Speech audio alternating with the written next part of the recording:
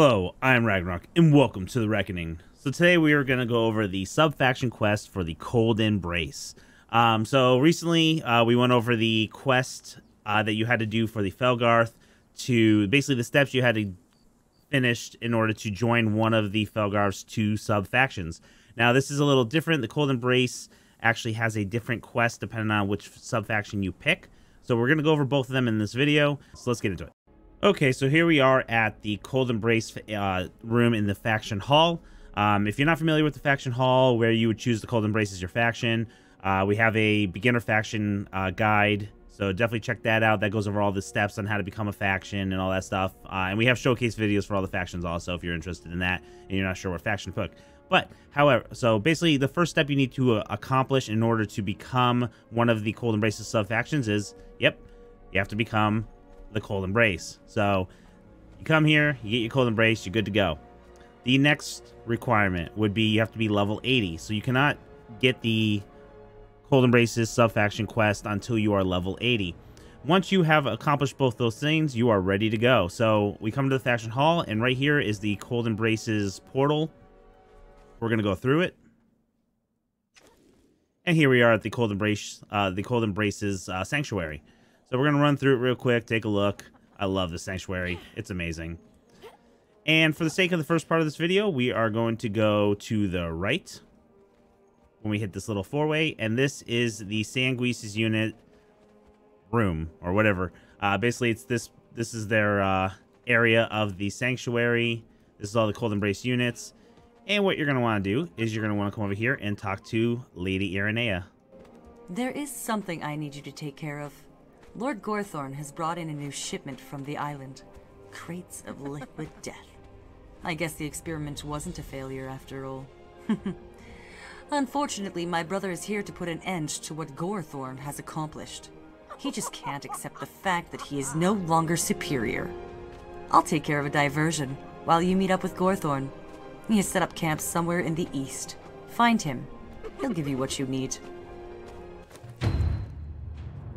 And there we go. So our quest is the Elarikan Plague. Lady Irenea has ordered you to meet up with Lord Gorethorn in the southwest of the Unnamed City. Reward the Sanguis Unit. Alright. So we got our quest, and let's go complete it. Okay, so next we need to travel to the Unnamed City. We are over here in the southwest region, as they said, and you need to go to Gorethorn's camp. So it's right here in this little ridge. It's right near between the middle pillar and the pillar right below it. And you'll see this nice little camp. You can actually see it from pretty far, even when it's really dark in the Unnamed City, because it's surrounded by these camps, and you get this red light too. The red light usually sticks out for me. But be careful, because this is the Cold Embrace's legendary camp, or, well, the Cold Embrace camp, actually. There's no really legendary, non-legendary currently. But it is jam-packed full. It's not a crazy camp, but it is definitely difficult. You have a lot of Sanguis units in it now, because now there are Sanguis people that actually spawn in the world. You can get some really high-level ones. You get the Sorceress over here. We've got this. We actually have a video that goes over all the new AOC faction camps, their locations, all that. But basically, just be careful. There's a lot of people in here. You get some higher-level NPCs and stuff like that. But what you're looking for right here is this one, Lord Gorethorn. Now, you probably will have to clear this camp in order to do this. But once you're done, you come over, you talk to him. Ah, you must be the one she sent. I am Lord Gorethorn, a forever servant of the Empyrus family. You came just in time. I finished the preparations needed. The Elarikan will devour everything.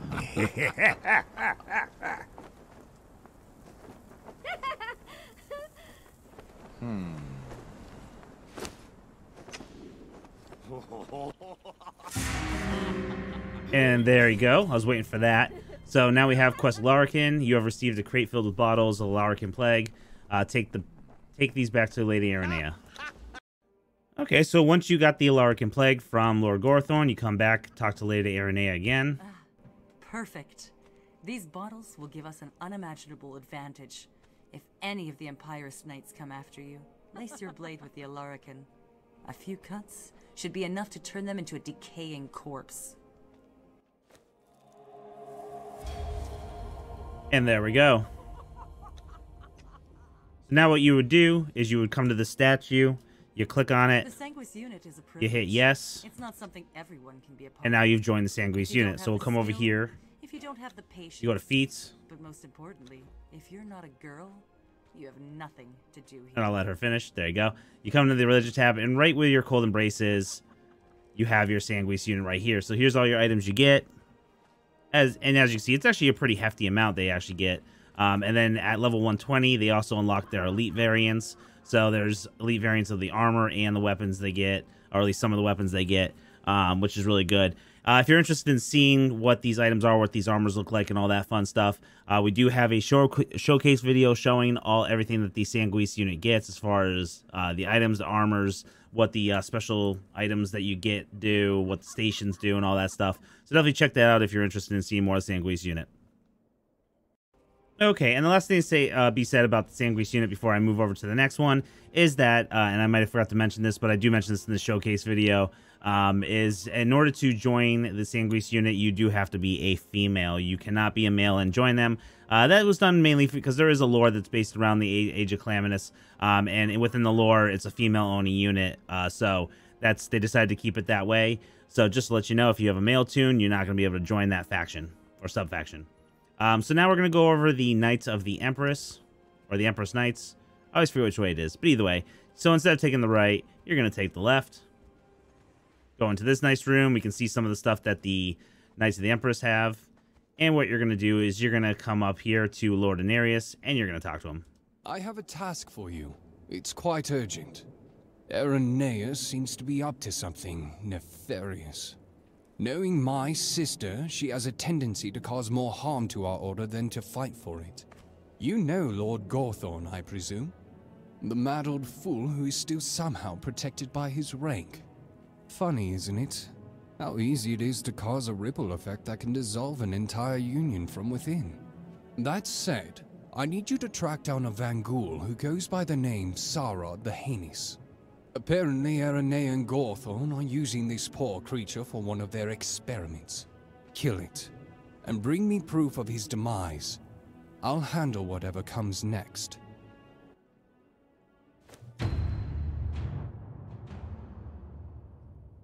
Okay, so now we have the Heinous. Lord Skyer, Anarius has ordered you to kill Sarod the Heinous. He was last seen in the Unnamed City. Okay. So this is the sub-quest, or the quest for the Knights of the Empress. Okay, so we are right here on the map. So the best way I always remember it is if you have this nice little line here, you have another line right here, as you can see, you have this like box with a straight line, and then this little end, and it kind of looks like a little straight line. It's the second line, and then you're pretty much right on level with the end of this one. So you kind of make an L if you want. Just go straight out. And that's where you will find Sarod. Now, he used to be, I think I might have showed this in the video before, but he used to be over here in the desert. He was just like one, and he was surrounded by maybe like 2 Vanguls. Now he's in the Unnamed City. Again, he's right here on this line. And the best way to tell it's him, not only is the crazy hammer and the awesome helmet that would be awesome if we eventually saw like added to like the Vangul. That'd be a really cool helmet. But he's surrounded by a bunch of Scourge Vangul, so just be aware that this is going to be one of those fights again. Now you could just basically focus on him, get him, try to kill him and be good to go, and then once you get the item from him, bounce out before you have to actually get these. But yeah, it's not, again, it's kind of like the other one. It's not crazy hard. It's definitely not something you do early game, but by the time you're doing these sub-faction quests, it shouldn't be too bad. But either way, you kill him. There we go. He's dead. He does give off the Elarikan plague, so just be aware of that. You might want to wait till that clears out. Either way, when he dies, he drops the Heart of Sarod. I'm just going to take that, leave all the rest of this stuff behind. Okay, so now I am back here at the Subfaction Hall in the Knights of the Empress's room. We have the Heart of Sarod in our possession. We're going to talk to Lord Anarius again. And so, yet another Vangul falls to her insane schemes. If she could only realize what an asset those creatures could be for us. Alas, her selfish pursuits stand in the way of that. Anyway, enough said. You've done good.